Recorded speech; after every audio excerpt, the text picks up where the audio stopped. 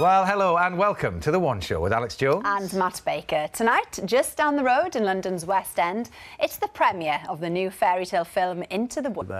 But it's interesting because we're very private people, aren't we, really? Yeah, good. Yeah, but, you know. Well, I know. And we stay awake. Yeah, that's right. We've got donor family, Pauline and Claire, and we've got recipient Abigail, her mum Sarah here, and Lynn, transplant coordinator. So, as we know,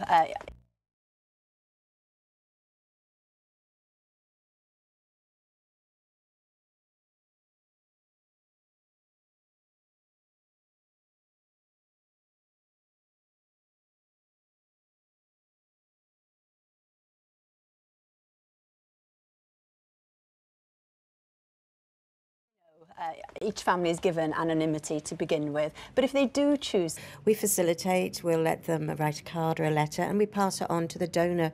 To get in touch so badly. I always wanted to say thank you from Claire, we heard there Frida talking about how... And Sarah, for any other families who've been through something similar and can... Claire, and I hope we've given you some peace of... Right there. Yeah. It's a difficult, Yes, it's a difficult film difficult. for much to all the families who've come in to talk about it. Thank you so much. And as you said, 3 people a day die waiting for organs, don't they? And tell your family now what your wishes would be. Yes, exactly. If you'd like more information on organ donation, there's links on our website, bbc.co.uk/The One Show. Now, Matt, I saw him scuttle past and he's outside somewhere. Matt, what are you up to?